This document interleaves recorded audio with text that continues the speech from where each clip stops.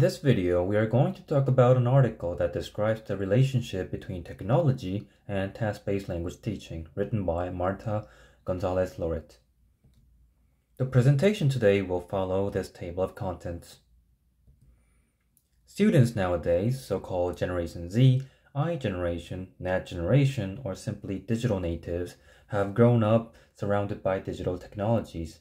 Because of this fast technologization, language teachers are asked to integrate digital technologies into their curricula, and the technologies that are receiving attention are based on Web 2.0, which is characterized by interactivity and dynamicity. In other words, compared to the past technologies that were unidirectional and relatively static, these new exciting technologies opened up the arena for students to participate in the process of creating information. However, one important caveat is that incorporating technology itself should not be the criteria to decide whether it is good or bad, but rather that employment of technology should be appropriately guided by curricular principles.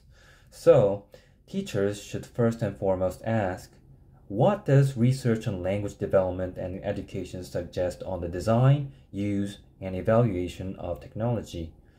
Fortunately, the research on task-based language teaching, or shortly TBLT, seems to suggest that it is a very good fit with recent technological innovations for language learning. Let's see how it is.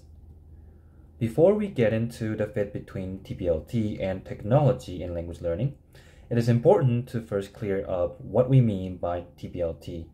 What is a task? First of all, tasks are meaning-oriented, which means they are focused on the content of the message and are communicative in nature, rather than on the language itself. Second, tasks are goal-oriented. In other words, tasks are designed to have learners achieve something with the language. This idea is guided by the belief that learning happens through doing things. Third, tasks aim to promote language acquisition. This can be measured by three different dimensions, which are complexity, accuracy, and fluency of the learner's production. Now that we have some idea about TBLT, it is time to make associations between TBLT and technology. In the early days, it was simply understood as bringing the traditional face-to-face classroom activities, such as jigsaw, dictogloss, information gap activities, into online spaces. However, technology-mediated tasks are more than just making the offline activities online. We should first try to understand the characteristics of technology-mediated tasks and then go over to considerations when integrating technology with tasks. According to Gonzalez-Lloret and Ortega 2014, technology-mediated tasks have the following characteristics. They focus on meaning, are learner-centered, consider students' needs and wants, as well as their technological digital skills, are holistic, authentic, and are based on real-world processes, bring reflection to the learning process, and provide opportunities for higher-order learning. Next, there are two necessary considerations for integrating technology and tasks.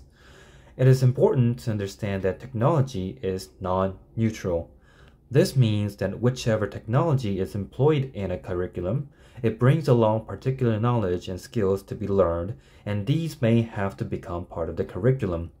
For example, writing emails has certain ways of formats and ways of delivering messages.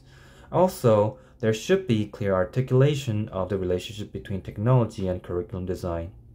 Namely, the question of how technology will have to do with the curriculum's components such as needs analysis, pedagogical principles, task selection and sequencing, task implementation, student assessment, and course evaluation should be addressed clearly. Having defined the characteristics of technology-mediated tasks and two considerations for integrating technology with tasks, we can now ask why Web 2.0 is an ideal fit for TBLT. The answer is quite simple. It is because Web 2.0 engages students in learning. Although there are various ways of implementations, the common ground is that all of them allow active participation from students. Therefore, we can expect some positive effects such as minimizing fear of failure, raising motivation to take risks and to be creative, and enabling authentic exposures. Because of such a good fit between tasks and technology, there are growing research interests on them. However, the research is still in its infancy. Usually, the research orbits around L2 interaction and could be categorized into 3 strands. The first strand is interested in the effect of technology on L2 interaction. It mainly focuses on CMC, and the research question could be stated as, is technology-mediated interaction similar to face-to-face interaction?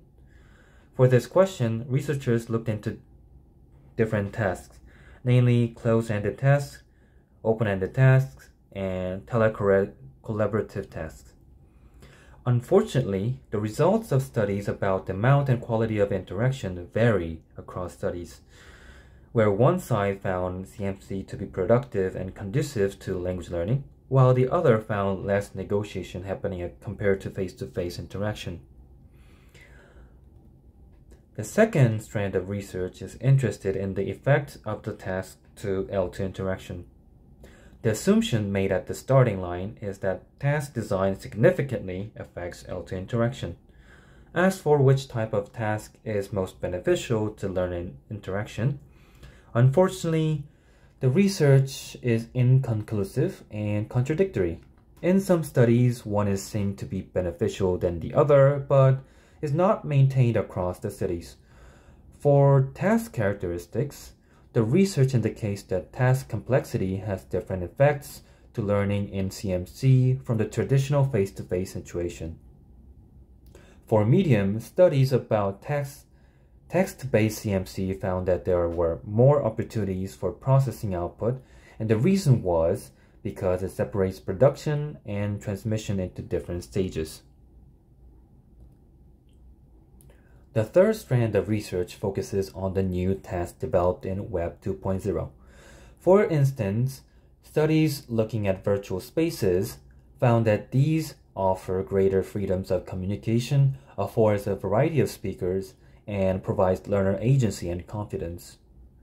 Moreover, studies looking into text-based collaborative spaces found that they allowed authentic tasks that let students connect real-world problems with learning, and that they helped developing writing skills across the overall writing process.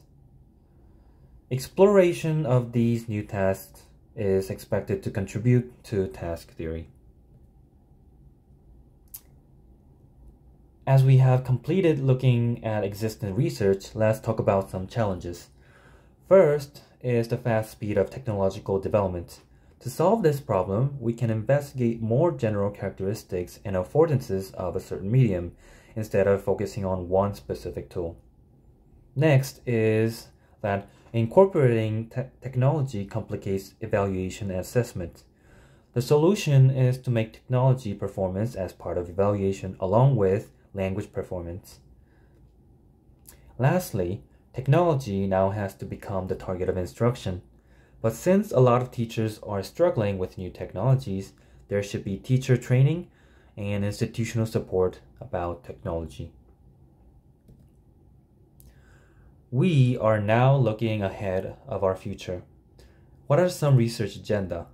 First, since there are always new technologies, researchers can investigate its affordances and as well as find its relationship with language learning theory and pedagogy.